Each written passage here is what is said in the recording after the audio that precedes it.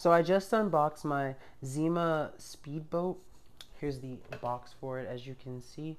And this is everything that it comes with, everything you need, except for 2 AA batteries for the remote, but it comes with the battery for the boat, the charger for the battery, the boat itself, and the screwdriver, which you're going to need to put batteries into this. All you have to do is simply latch this little piece right here, lift it up, put the battery in, and you're good to go. So I'm going to take this out to my pool and test it out and show you guys the results.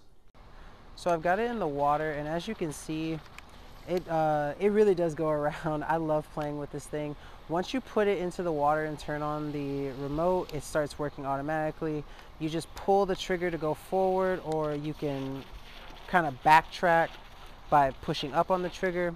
If you go forward and turn the little knob wheel down, it'll turn to the right, and then if you go the opposite way, it'll turn to the left, and you can just do a bunch of different stuff.